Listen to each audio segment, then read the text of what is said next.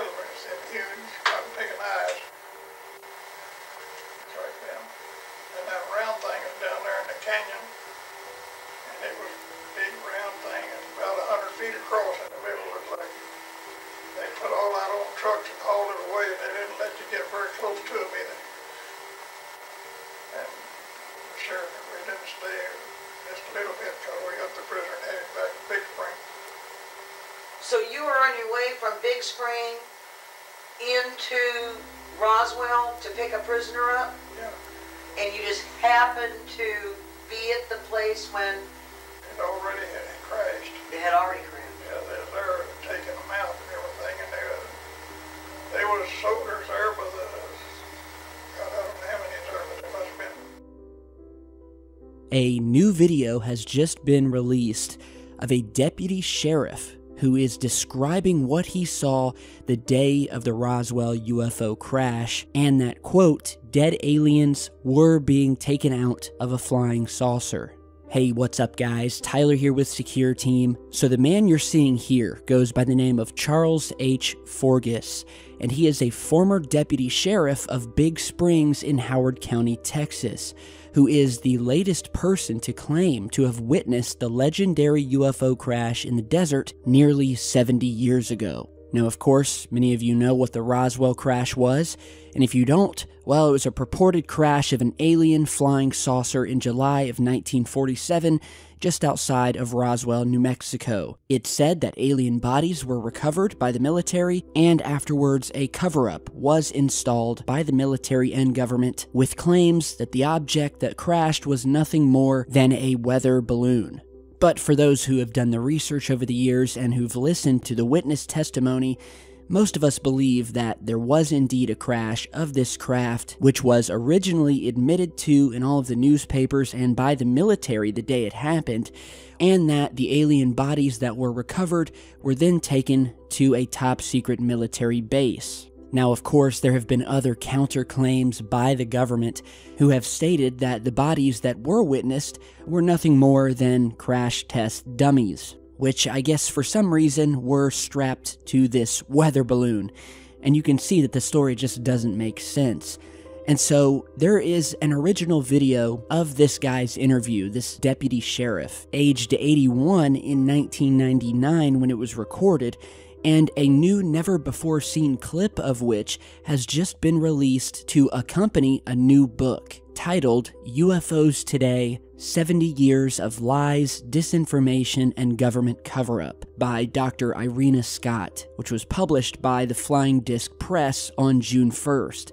So basically what we know is that this clip, never before seen, has remained buried since 1999 due to, quote, copyright issues, according to the publisher, Philip Mantle. Now, Mr. Forgus, the sheriff deputy, claimed to have been driving with an unnamed sheriff from Texas to Roswell to pick up a prisoner on the night of the alleged crash, when details of the incident, quote, came over our police radio. He was then interviewed in 1999 by Los Angeles private investigator Deanna Bever, who was looking into Roswell, and another interviewer whose initials were only given as LR.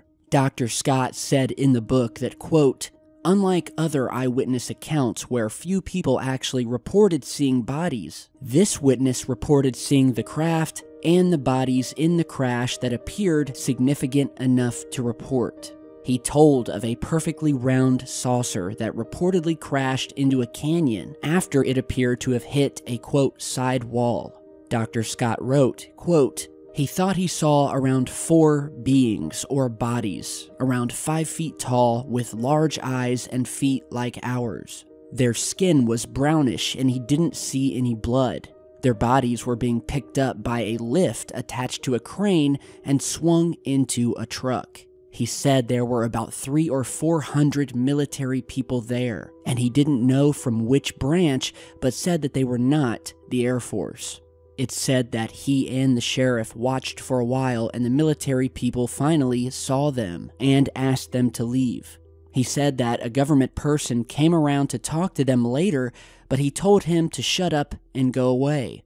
So this new book, which I'll put a link to down in the video description, has been written using portions of a rough transcript of the videotape of the interview. In the book, Mr. Forgus is said to go into more detail, stating that the bodies of these alien beings look just like the ones you see on television, with the big eyes and short bodies with enlarged heads.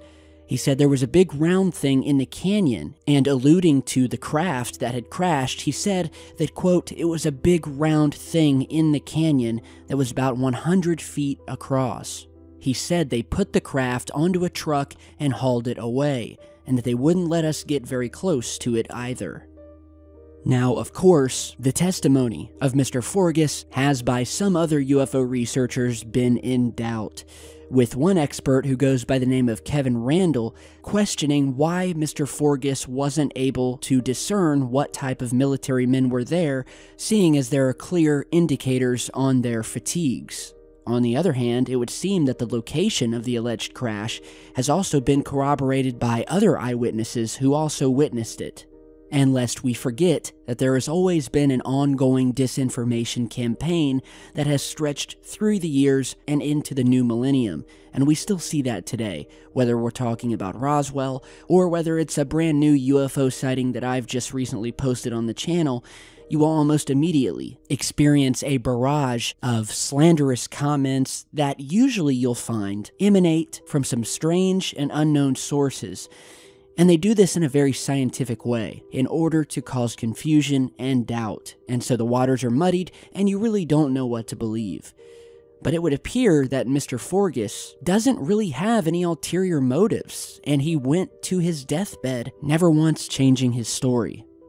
Now, while we're on the subject of deathbed confessions, there is another very intriguing video confession that was released by, I believe it was Open Minds TV, of a CIA agent who, just before he passed away, was quoted as saying that he saw aliens and the Roswell UFO, and that the craft had been secretly stored, at least for a period of time, at the Area 51 U.S. Air Force Base, otherwise known as S4.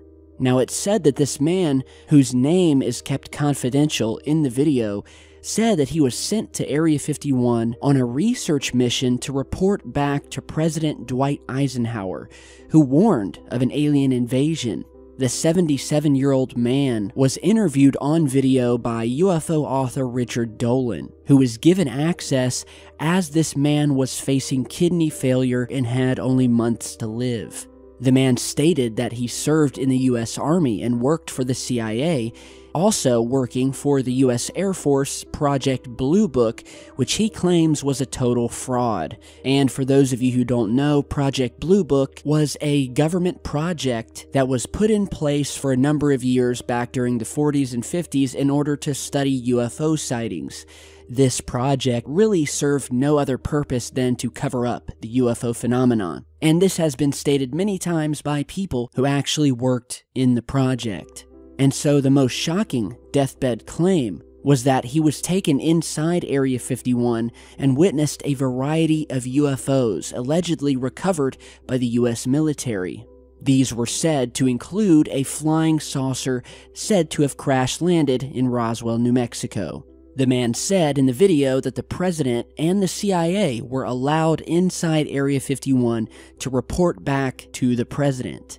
He also claimed that he and another man were also taken to the S4 facility, where they briefly observed, quote, live extraterrestrials. So again, very, very interesting. I'll put the link to the book down in the video description, but I think one thing that we can all say with a degree of certainty is that something happened that day in Roswell. It was admitted that there was a crashed flying disc-shaped craft. It was then covered up a day later, and over the past 70 years, there have been many other crashes, many other cases, abductions, UFO sightings, military and government whistleblowers, and yes, even assassinations.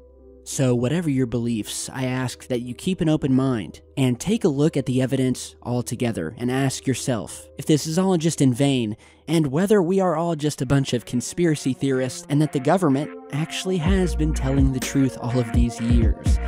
But I think you guys are smarter than that, so Thank you guys for stopping by today. Be sure to share and like on your way out, and stay tuned because I've got a lot more coming, and I will see you all back in just a bit.